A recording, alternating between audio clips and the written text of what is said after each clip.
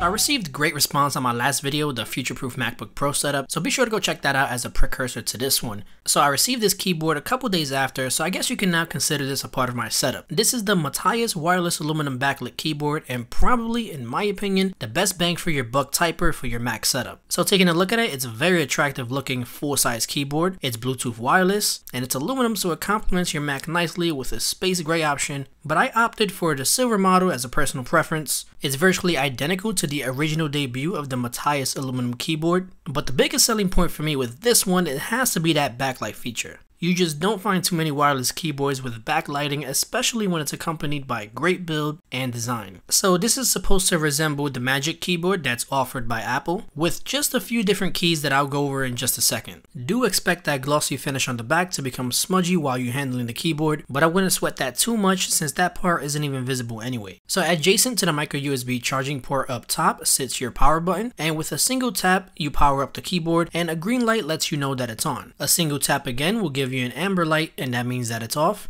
And then when the flash is red, that means it needs to be charged. So to pair the keyboard after it's been powered on, you just press and hold down one of the 4 connection buttons to the top right of the keyboard to enter pairing mode, and that's indicated by a flashing blue light. You then want to head over to either your Android, your iPhone, your iPad, or your other Mac machine to finish the pairing process. So to clarify, up to 4 different devices can be paired, and a single tap of either connection button will seamlessly switch between your devices. I'm transitioning from one of my favorite and probably one of the best full-size keyboard options available for Mac, the K750. This is a solar-powered wireless keyboard, meaning that you never have to charge it, and when placed next to each other, you can see just how outdated it looks compared to the Matias keyboard with its more modern, sleek look. Another noticeable difference on the Matias is the typing. Your fingers just flow a lot better across the keyboard. With just 2mm of travel, the standard chiclet style keys feels smooth to the touch as my fingers glide across while typing, and the layout is a lot closer to full size with its slightly bigger keys. Speaking of, you get all the keys that you would expect on a Mac keyboard. You have your brightness and volume controls, your mission control, and your launchpad buttons.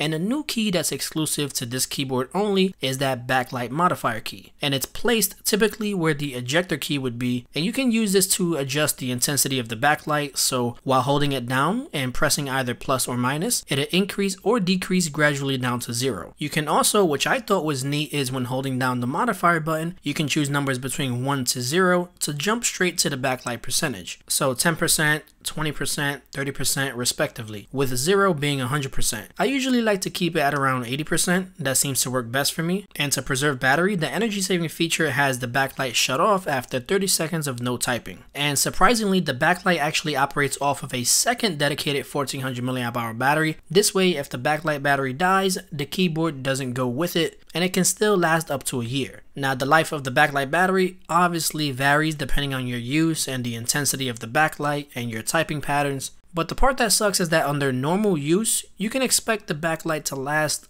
just only 2 weeks. So that's a bit of a downside. Now you can always go for the more traditional look of the keyboard by just keeping it plugged in via the included 3-foot micro USB charging cable and just use it like that. This way it's always fully charged and the backlight remains on at all times. Now it features a 1600 mAh battery, and a full charge takes about 9 hours, and it claims up to 1 year of battery life on a single charge, as aforementioned, and a standby time of up to 2 years. Depending on the speed of your input, you can achieve up to 1600 hours of uninterrupted typing time. Theoretically, if you do the math, if you type, let's say 80 words per minute, which is considered fast, you can go 66 days of straight typing before the keyboard dies on you.